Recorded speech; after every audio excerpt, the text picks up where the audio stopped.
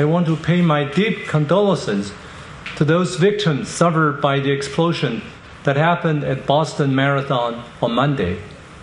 My prayers and thoughts are with their family members.